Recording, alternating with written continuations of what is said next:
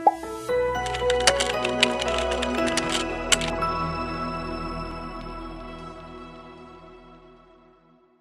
guys, what's up? In this video we'll be going through how we can convert the DjVu file format to PDF. So without any further ado, let's get right into it. Now the first step is to do it by an online converter that is called DjVu to PDF converter. So open up your browser and then navigate to this site, then click on upload files button and then double click on the file which you need to convert. File will start to upload and then you need to wait for the process to finish and the conversion process would start. Now once the file is converted, you can download it once it appears, and then click on the download button and wait for the file to be downloaded. Now you would be having a file that is converted into a PDF format. So now the method number 2 involves using an offline converter.